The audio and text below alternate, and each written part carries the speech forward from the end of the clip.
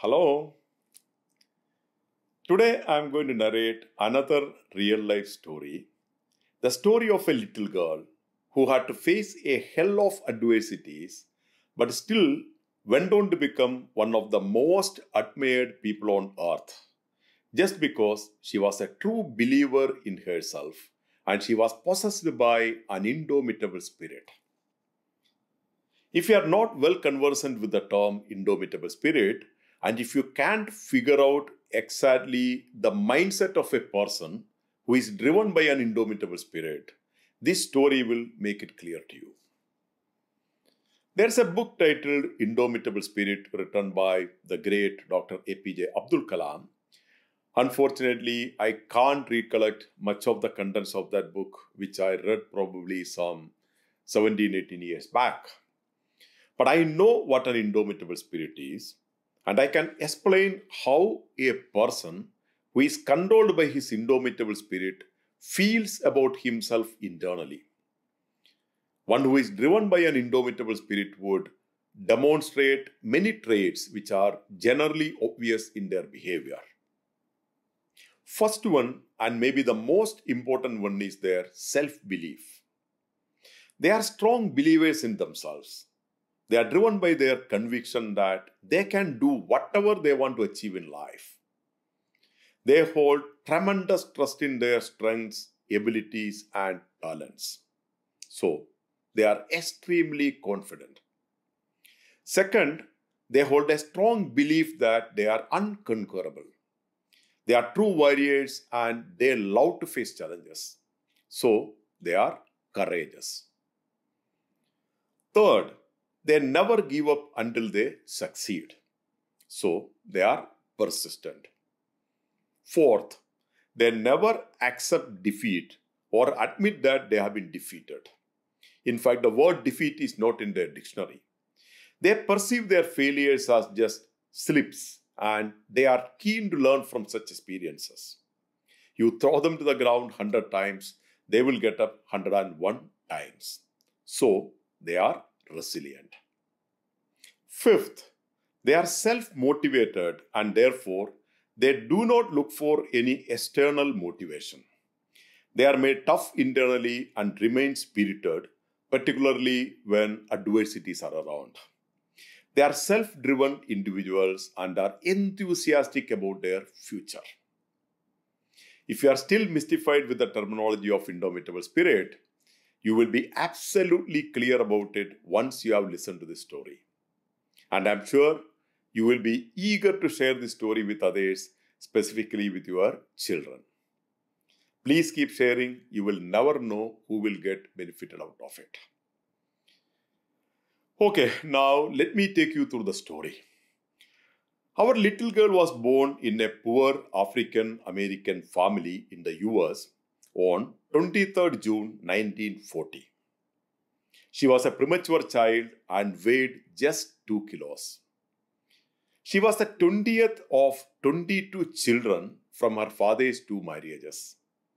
She was too weak and frail and therefore drew all sorts of illnesses in her childhood. At the age of 4, she had measles, mumps, pneumonia, and scarlet fever. Hardly any child survived such a deadly combination. But that was not the end of her misery. She also suffered from a polio attack that twisted and paralyzed her left leg. Doctors said she would not survive. But she survived. Since her left leg had gone useless, she had to wear an iron leg brace. Her mother took her to many doctors, but everyone had only one opinion to offer. She would never walk again. Our little girl obviously was too sad, but her mother consoled her and told her not to believe those doctors. She told the little girl that her destiny was in her hands and she could do whatever she wanted to do with her life. Since there was no good medical facility available close by, her mother took her to a medical college that was 80 kilometers away. For 2 years, they made weekly bus trip to the hospital with a hope to regain the strength of her weakened leg.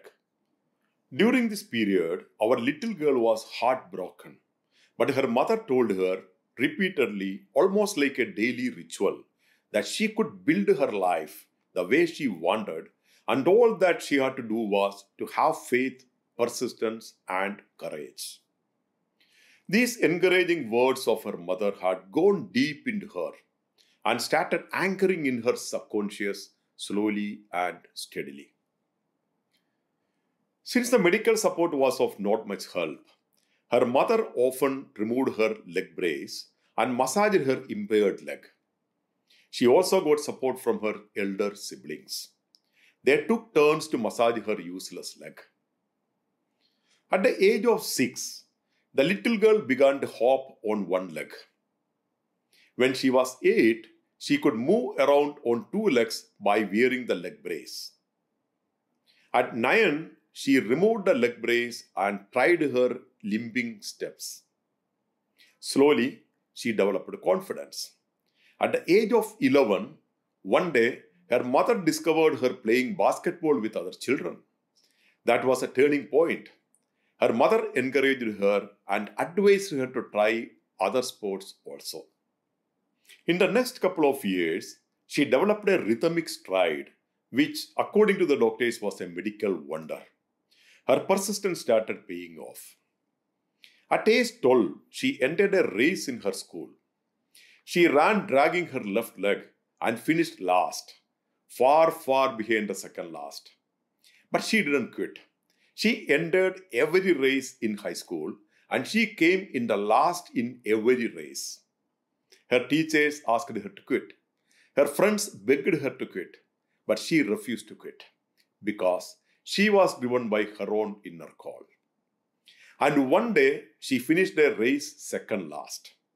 That was success for her. Her self-belief soared new heights, and soon came a day, to everyone's surprise, when she won a race. That was it. After that, she never lost a race. She always came first in every race that she entered. By that time, she was possessed by her indomitable spirit, and that offered her new wings to fly. At the same time, she also flourished on basketball court. At the age of 14, she became the star performer of her school basketball team and went to participate in the state basketball championship. There she was noticed by a coach named Ed Temple. He got surprised seeing her pace of running on the basketball court. The coach also recognized something in her that was invisible to others, her indomitable spirit. So, Coach Temple invited our 14-year-old girl to join his summer training program. After attending the summer camp, she won all 9 events she entered. Subsequently, Coach Temple trained her so well that at the age of 16, she represented the US at the 1956 Summer Olympics in Melbourne. And she earned a bronze medal in the 4x100 meter relay. But she was not satisfied with that because by that time, she had already developed a notion, an incredible notion that one day she would be the world's fastest woman runner. So she was hungry for more. In 1960, at the age of 20, she went to the Olympic Games again, this time in Rome. Her resolve was so strong this time and her indomitable spirit was flying so high. She felt herself unstoppable. But there was a big challenge waiting for her. That challenge was a German athlete named Jutta Heine. Jutta was the greatest woman runner of those days, and nobody had ever beaten Jutta. But in the 100-meter dash, our girl defeated Jutta and won gold. With 11.2 second timing, it was a world record. And thus, she became the fastest woman on earth. She beat Jutta again in the 200-meter final. And she had already set a new world record for 200 meter in the heats with a timing of 22.9 seconds. So, she had earned 2 Olympic gold medals and she set 2 new world records. Then came the last challenge, 4 into 100-meter relay. She had to run the last leg of the relay against Yuta again. The first 2 runners of her team made perfect handoffs with the baton. When the third runner handed the baton to our girl, she was so excited that she dropped it. And she could see from corner of her eye, Yuta taking off and surpassing her like an arrow shot from a bow. The viewers in the gallery were shocked. They knew it was impossible for anyone to pick up the baton from the ground and catch Yuta. But our girl just did that. Clocked at 44.3 seconds, it was another world record. And she had earned her 3rd Olympic gold medal. That day, she made history as she became the first woman ever to win 3 gold medals in the same Olympic Games. And all the 3 world records set by her remained unbeaten for several years. Her name was Wilma Rudolph. And the doctors had said she would never walk again. Wilma said later, "My doctors told me I would never walk again. My mother told me I would. I believed my mother." Thank you for listening. Don't forget to subscribe. See you soon with another inspiring story. Till then, bye-bye.